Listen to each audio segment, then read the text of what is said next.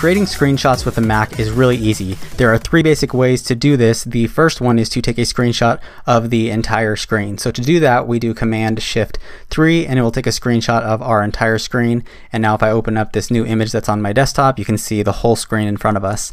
And the second one is to take a screenshot of only a selected area. So I can do Command-Shift-4 and then my mouse will turn into a cursor and I can select a certain area on my screen, and now there will be a screenshot on my desktop of only that selected area.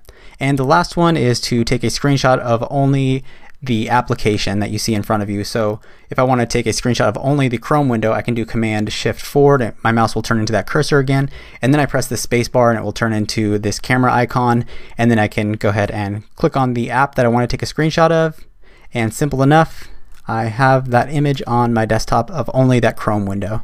So that is three basic ways to create a screenshot on your Mac. They're all very useful and very easy to use.